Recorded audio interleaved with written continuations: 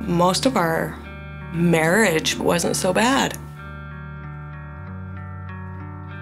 It was more little things, just little red flags.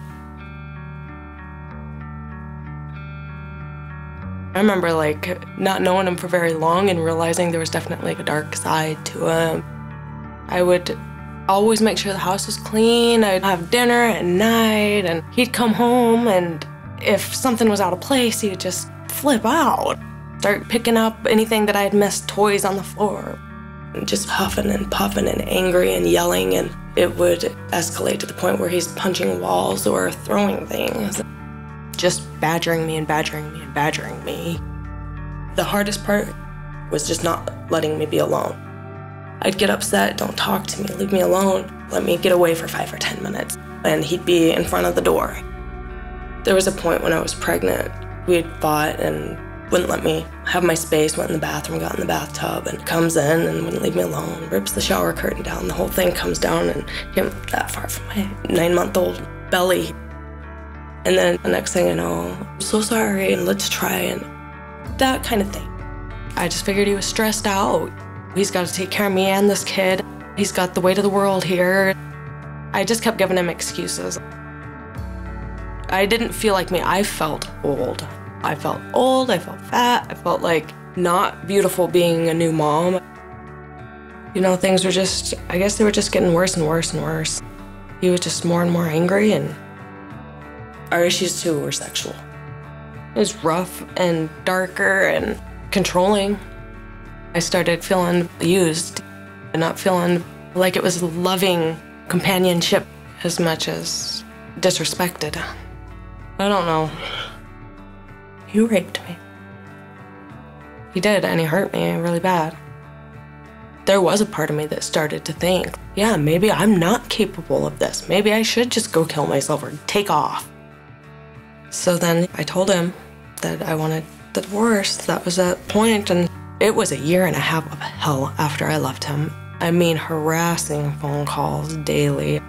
I was more freaked out at the year mark of after leaving him than I was before. Honestly, I thought, what the hell am I gonna do? How am I gonna pay for this? I was working 3 jobs. I was getting little to no sleep. I just ended up breaking down. I was suicidal, very suicidal. Well, I ended up in Providence Center. My biggest fear was losing my kids altogether. I didn't want them taken away from both of us, and so I didn't fight back.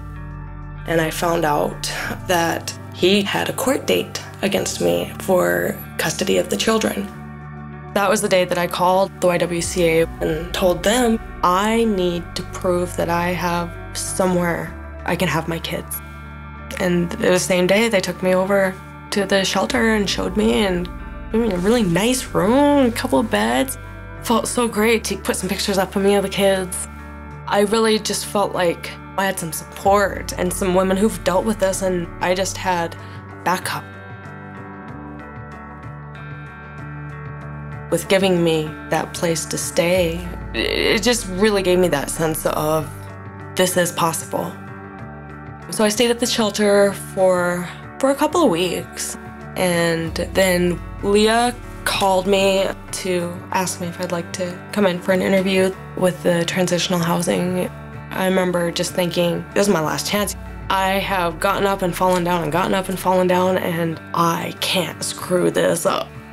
So I came in and talked with them and just kind of went over what my fears were and how was I going to work with the program, to work for myself and for the kids, and that was just such a big day. It gave me just a lot of hope.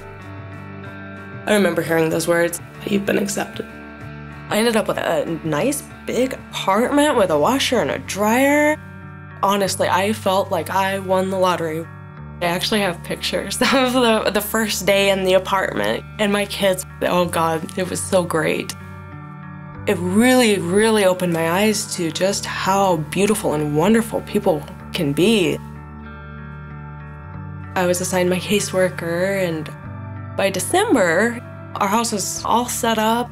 Just this image will never leave me of, this lit up Christmas tree and some gifts under the tree and Bambi being on the television and looking at my kids cuddled up on the couch under a blankie, and oh, my heart was just overwhelmed and warmed, and here we are. We're gonna do this. We're a family again.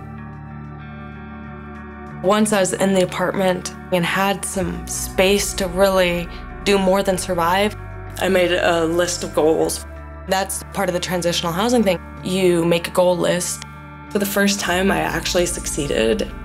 One of the things was getting a job at St. Pat's. It was kind of always the place you want to be is St. Pat's. Next thing I know, I got that job. If it weren't for the YWCA, I honestly think I would be dead. Maybe that sounds melodramatic. At that time, no, it wasn't. If I had called that day and had not been offered some kind of support or help, I was so ready to give up on myself. It was everything I could do to keep moving and breathing at that point. My self-image, I think, is just skyrocketed because I've been through, I know that I can overcome, and there is that support. I feel like a strong woman these days. I feel like a good mom. I feel like things are just gonna keep really getting better. It means everything to me to be able to provide for my children, to know that they're safe and secure, and I'm able to teach them about their own confidence and strengths. They're my world. Honestly, I would not be alive today if it weren't for my children and if it weren't for the support from the YWCA. There's some really great people at the YWCA, and they will believe in you. They'll give you that strength and encourage you to do the same for yourself, to believe in yourself, to realize your own strengths. My favorite color is blue. I like it because it reminds me of the sky and infinity, and I guess our souls and how it all connects.